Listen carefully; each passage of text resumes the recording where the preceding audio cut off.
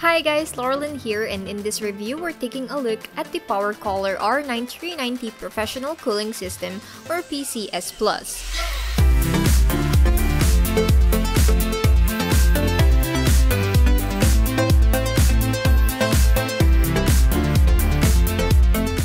This features all the latest technology from AMD like FreeSync, Liquid VR, Mantle API, True Audio, DX12, Virtual Super Resolution, and the Gaming Evolve. Comparing to the previous generation, the VRAM have been bumped up to 8GB. That's double the size from the previous one, and believe me, that is massive. It also comes with 2560 stream processing units, 1010MHz base clock speed, 1500MHz memory clock speed, 512-bit bus, and definitely cheaper than the 290 and the 980.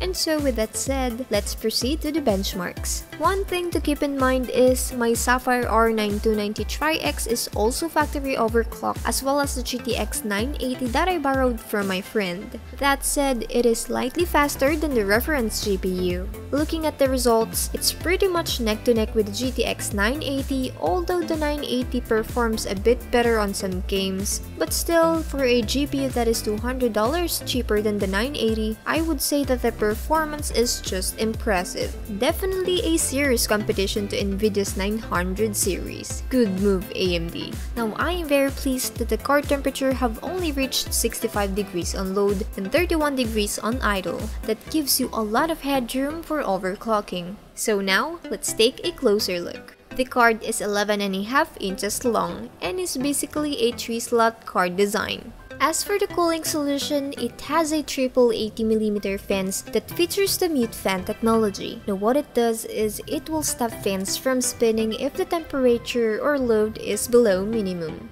Underneath that, we got a nickel-plated heatsink and a total of 4 heat pipes. One of them is 8mm, which has a better heat transfer compared to a 6mm heat pipes. Powercolor also included an additional massive aluminum backplate which helps improve the GPU heat dissipation. Well, that's just fantastic. The card requires one 8-pin and one 6-pin power connector. The recommended power supply is 750 watts. Taking a look at the back, we got dual DVI, HDMI, and DisplayPort.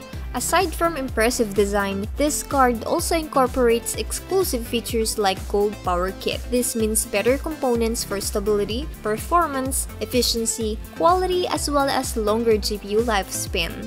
And as we finish the review, there's a lot of great things about this GPU, starting with the impressive card design that truly attracts many enthusiasts. The outstanding overclocking capability, the super effective cooling solution, and then of course, the very affordable price tag of $330. Again, this is $200 cheaper than the GTX 980, yet proving to give a close performance. So this concludes my review of the Powercolor R9 390 PCS Plus.